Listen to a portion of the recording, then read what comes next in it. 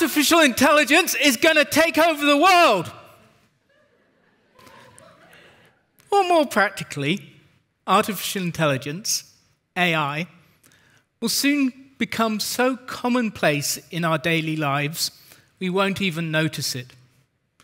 From choosing the best route to avoid traffic, or whether or not you should have a medical procedure, it could make the difference between making the start of a family member's theatrical or sporting debut or not.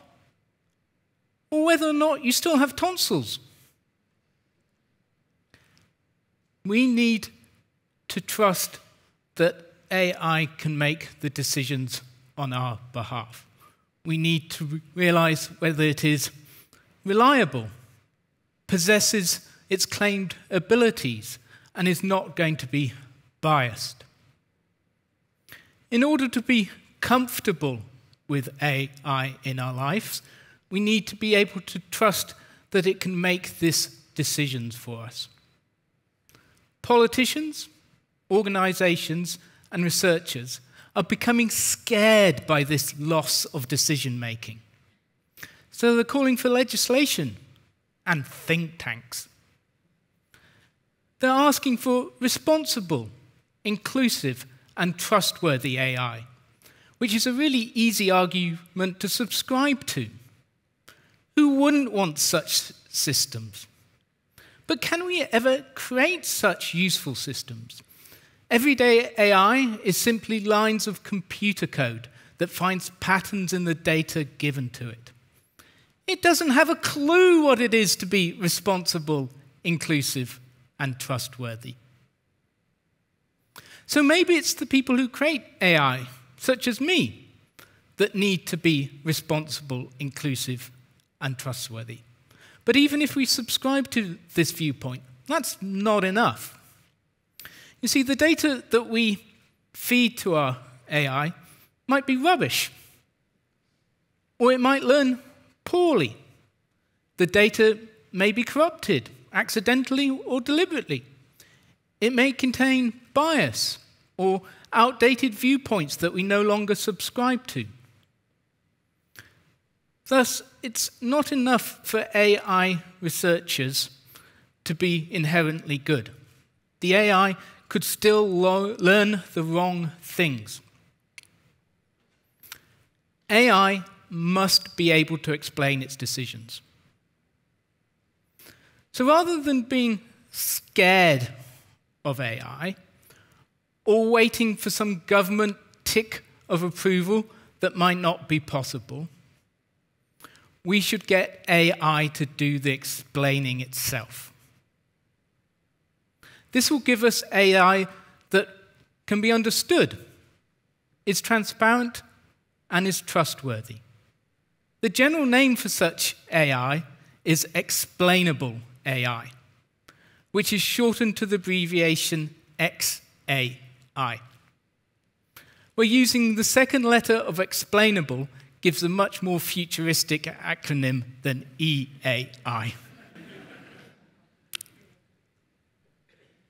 Humans have been interested in developing and understanding AI since the dawn of computers, where we've noticed a really interesting trade-off between the effectiveness of AI and the explainability of AI. Effectiveness is often associated with complexity, which reduces the explainability. Explainability is often associated with human-readable explanations, which are often not that effective. We need to decide how much performance we are prepared to sacrifice for explainability. And each AI we create has different amounts of explainability, which gives this trade-off between explainability and performance. AI isn't a single topic. In fact, it's not a multi-headed beast. It's lots of beasts, some with lots of heads. And when people started developing this AI, they were more interested in it being effective rather than it being explaining what it's going to do. And over the decades of developing AI, we've had many different reasons and ideas of where intelligence arises from models of the neurons in the brain to Darwinian ideas of how intelligence has evolved over the centuries, or how humans manipulate symbols in order to learn, such as numbers and alphabets. So we want AI that we can understand and maybe even reason with. I started my AI research at British Steel, where they need to make flat steel. As car manufacturers, they don't like bumpy bonnets. I quickly learned that if I was going to ask a steelmaker to change a decade-old practice based on the recommendation of a newfangled AI, that it better be able to explain why.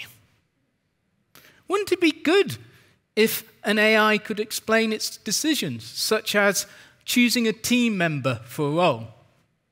We appointed them because they had great references, they had wonderful experience, and they had knowledge suited to the role.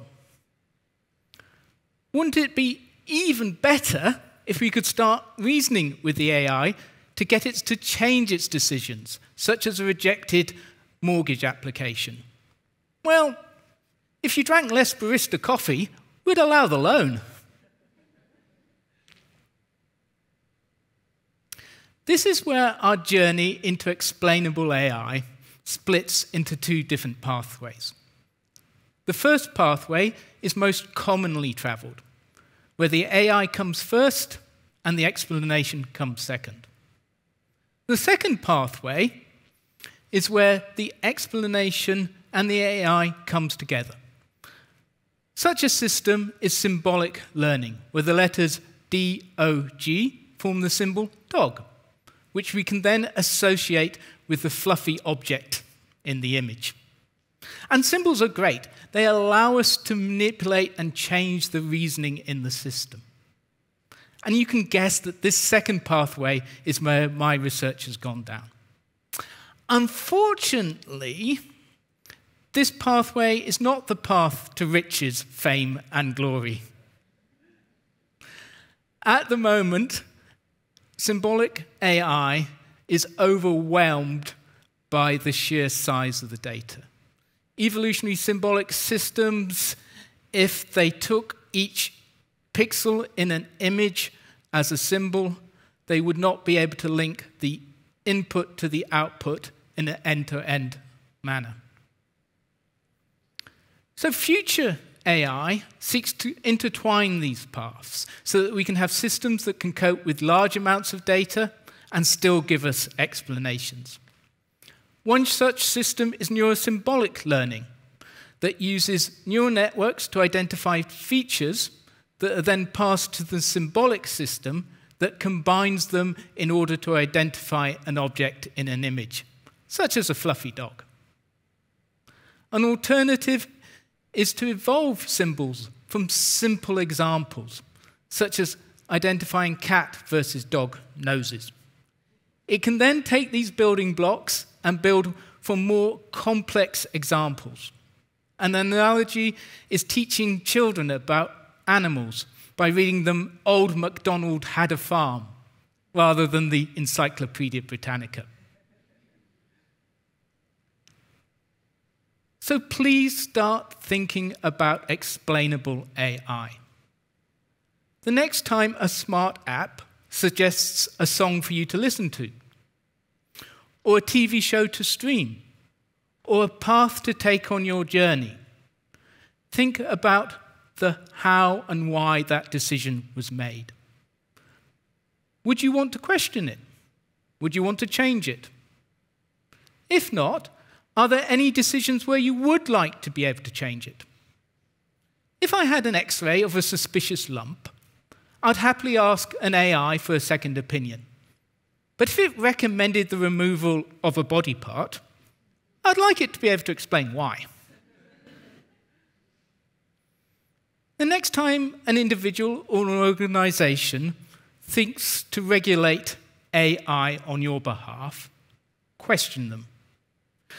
do they really understand the AI beast that they're trying to cage?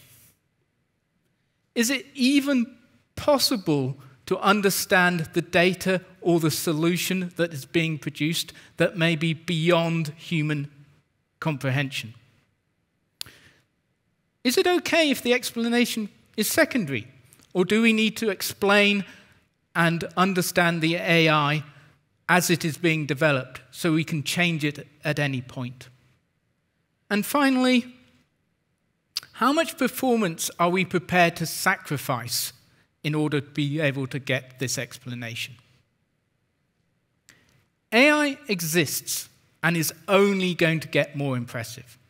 It's like glimpsing the top of a very big mountain, which is a bit scary. Why did humans climb Mount Everest? Because it's there. Why will humans build super intelligent AI? Because they can. It's up to us to guide them, especially in how explainable they are. AI is happening everywhere. And I am committed that it can explain itself when needed.